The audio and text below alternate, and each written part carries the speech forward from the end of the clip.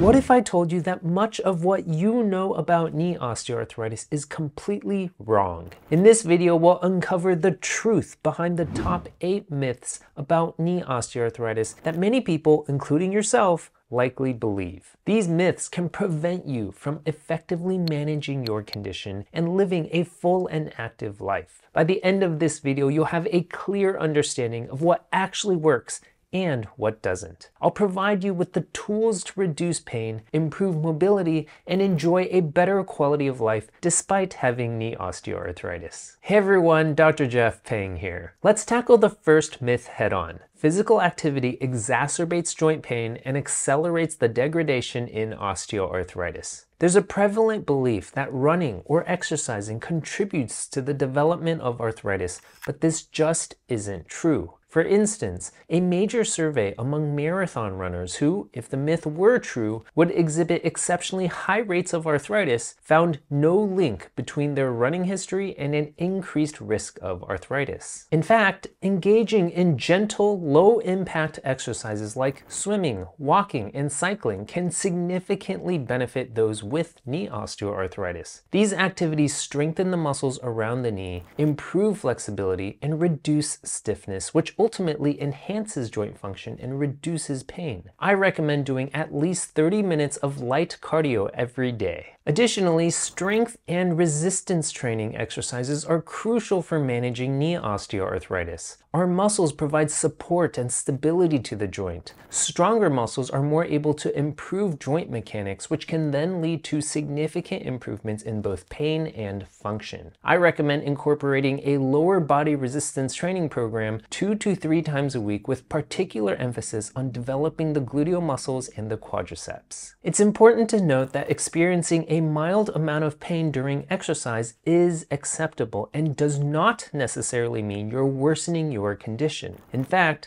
exercising can be quite beneficial as movement helps to lubricate the joints. As you become more active, you'll likely start to feel better. I advise my patients that a pain level of up to 3, maybe 4 out of 10 is acceptable and encourage them to work through this discomfort. The second myth we need to debunk is the belief that osteoarthritis only affects the elderly. It's true that osteoarthritis is more common in older adults due to the natural wear and tear of joints over time. However, this condition is not exclusive to the elderly. Osteoarthritis can affect people of all ages. Several factors can increase the risk of developing osteoarthritis at a younger age. Joint injuries, for instance, can lead to early onset osteoarthritis, especially in athletes or individuals who have experienced significant trauma to their joints. Obesity is another critical risk factor as excess weight puts additional stress on the joints, particularly the knees, leading to faster joint deterioration. Furthermore, a family history of osteoarthritis can predispose individuals to the condition regardless of their age. Another crucial point is the prevalence of patellofemoral pain syndrome and anterior knee pain, which are the most common causes of knee pain in young adults. Studies have shown that these conditions increase the risk of developing worsening cartilage damage over time. This highlights the importance of early intervention and proper management of knee pain in young adults to prevent long-term damage. Now let's move on to the third myth. Osteoarthritis is purely a wear and tear disease. Many people believe that osteoarthritis is simply the result of joints wearing out over time, but this understanding is incomplete and overlooks the complexity of the condition. While it is true that the natural wear and tear of joints can contribute to osteoarthritis, there are several other significant factors at play. We are now learning that osteoarthritis is as much a metabolic disease as it is a wear and tear disease. This means that metabolic factors such as high blood sugar, high triglycerides, high cholesterol, high blood pressure, and increased body fat contribute significantly to the development and progression of osteoarthritis. High blood sugar and high triglycerides can lead to systemic inflammation, which not only worsens the pain and symptoms of osteoarthritis, but also accelerates the degeneration of joint tissues. Similarly, high cholesterol and high blood pressure are linked to inflammatory processes that can exacerbate joint damage. Increased body fat, particularly around the abdomen, produces inflammatory cytokines that contribute to chronic inflammation throughout the body, including the joints. Genetic factors also play a crucial role. If you have a family history of osteoarthritis, you are more likely to develop the condition yourself. This suggests that there are inherited traits that can make your joints more susceptible to osteoarthritis. So while wear and tear are part of the equation, osteoarthritis is much more than that. By considering the genetic, metabolic, and biochemical factors and incorporating a healthy diet, we can take a more holistic approach to treatment and management,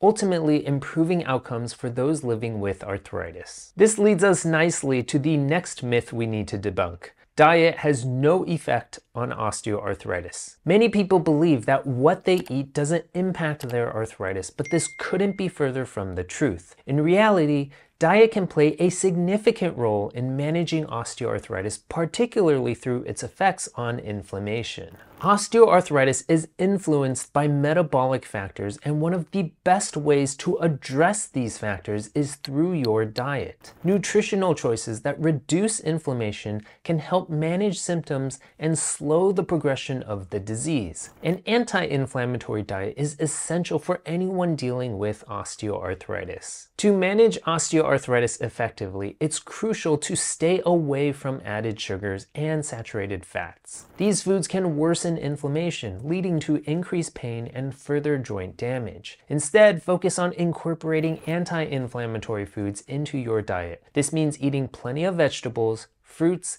lean meats, whole grains, and healthy fats like those found in fish, nuts, and olive oil. By transitioning to a diet rich in anti-inflammatory foods, you can take a proactive step in managing your arthritis. Not only will this help reduce pain and improve joint function, but it can also enhance your overall health and well-being. Let's address the next myth. The only symptom of osteoarthritis is joint pain. While joint pain is a prominent and well-known symptom of osteoarthritis, it is far from being the only one. Osteoarthritis can manifest in various ways, affecting not just the joints, but also overall mobility and quality of life. In addition to pain, osteoarthritis often leads to stiffness, particularly after periods of inactivity, such as waking up in the morning or sitting for long periods. This stiffness can make it difficult to move the knee and perform daily activities. Swelling is another common symptom. Inflammation within the joint can cause it to become swollen, tender, and warm to touch. This swelling can vary in intensity and may come and go with flare-ups. Osteoarthritis can also result in decreased range of motion. As the joint structure deteriorates, it can become harder to move the joint through its full range of motion. This limitation can affect your ability to perform everyday tasks such as bending, walking, or reaching. So remember, osteoarthritis is more than just joint pain. It includes stiffness, swelling, and decreased range of motion. All of these can negatively affect quality of life. Being aware of these symptoms can help you better manage your arthritis and seek appropriate treatments to maintain an active and fulfilling life.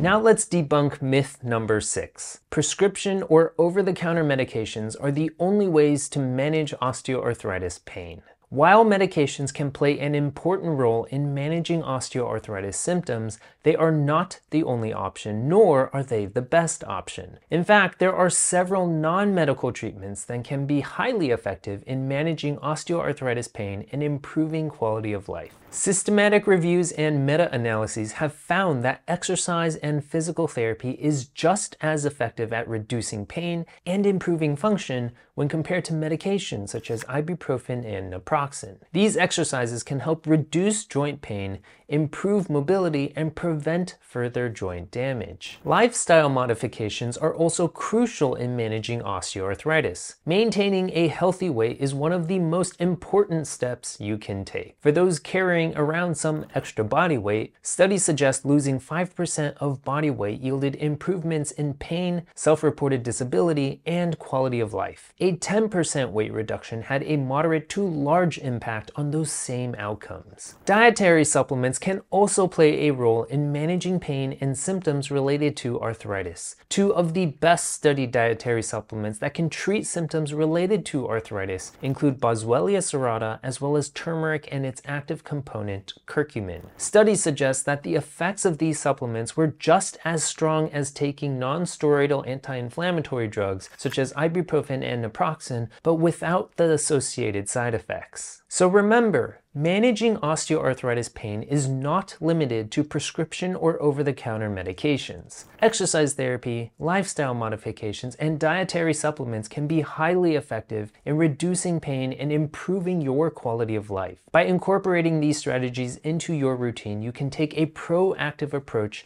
to managing osteoarthritis and enjoy a more active, fulfilling life. Myth number 7 is more severe arthritis on x-rays means more severe symptoms. Many people believe that the extent of joint degeneration visible on x-rays directly correlates with the level of pain and functional impairment they experience. However, this is not always the case. The reality is that the severity of arthritis seen on x-rays does not always match the degree of symptoms experienced. While x-rays can show the extent of joint degeneration, the level of pain and functional impairment individuals experience can vary widely. Several factors influence symptoms, including muscle strength, activity level, and individual pain tolerance. For instance, some patients with significant radiographic changes may have minimal to no symptoms. These individuals might have strong muscles supporting their joints, high activity levels, and a higher pain tolerance, allowing them to function well despite the visible joint damage. On the other hand, others with only mild changes on x-rays may experience considerable pain and difficulty with daily activities. This is also really important when it comes to deciding who ultimately needs a knee replacement surgery. X-rays alone do not determine the need for knee replacement surgery. Someone with severe radiographic knee osteoarthritis might still be able to run, hike, and engage in athletic activities if their symptoms are effectively managed non-surgically. In fact, undergoing knee replacement surgery in such cases may lead to worse overall outcomes. Instead,